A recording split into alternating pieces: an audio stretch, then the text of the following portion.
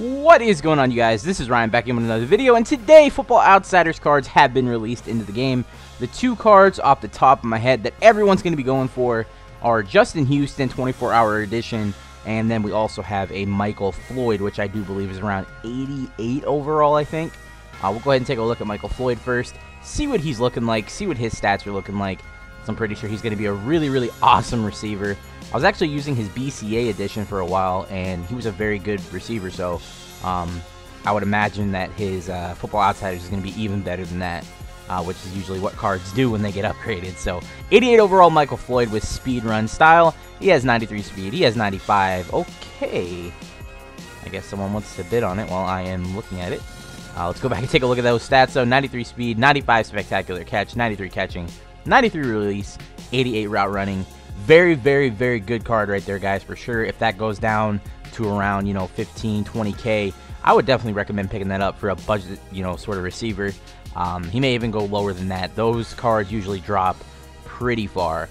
The normal base, like elites for the Football Outsiders. Here's Justin Houston, 95 overall. He has 87 speed. He has 94 tackle, 95 acceleration, 96 pursuit, 97 block shed, 77 zone coverage. We're going to go ahead and take a look at what his overall stats are here. 45 catching, kind of low, but you're going to be blitzing him more often than not anyways. 85 jumping, that's all right. Nothing too bad right there. What else do we have? We have 99 power move. We have 86 play rec. We have 91 stamina, 96 hit power. There's something that's not on the back of the card. So definitely overall a really good card. It's only going for around 225K right now, though, because he's not, like I said, people like linebackers that can pretty much do both. Rush the passer and play some decent coverage. So he's not able to play coverage that well, and that's kind of why his price is, sort of on the low. We're going to open up a couple packs here, maybe about 4 to 5. I don't want to open up too much because my luck in just single pro packs is completely terrible. So hopefully we can get at least one of the Football Outsiders cards. That would be nice. We got the Raiders offense here. Darrell Washington is our gold, and nothing else is in this pack. So let's go ahead and get rid of the bronzes. And we'll move on.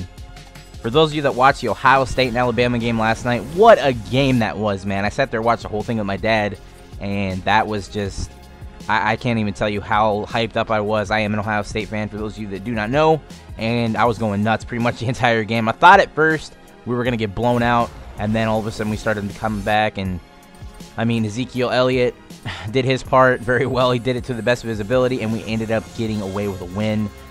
End of the game was pretty crazy as well. I thought we may choke it away, but overall, very fun experience. And now we have to go up against Oregon, and I think they're going to kill us. So it's definitely going to be a very interesting game to watch. Oregon looks like they are on a mission to prove that they are a good team, and they are a good team. They're probably going to win that game. I just hope that we can keep it close. But I thought we were going to lose Alabama, so you never know. Anyways, guys, this is probably going to be the last pack of the pack opening. Hopefully we can get something good, and we get Justin Houston. No way, man. I wasn't even expecting anything, to be honest with you. I was hoping for something good, and we get the 24-hour Justin Houston. What a crazy pull. What a great way to cap off this video. But there you go, guys. Justin Houston 24-hour edition card.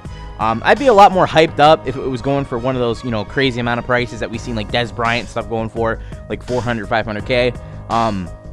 I could probably sell Houston for maybe around 200, maybe like 180.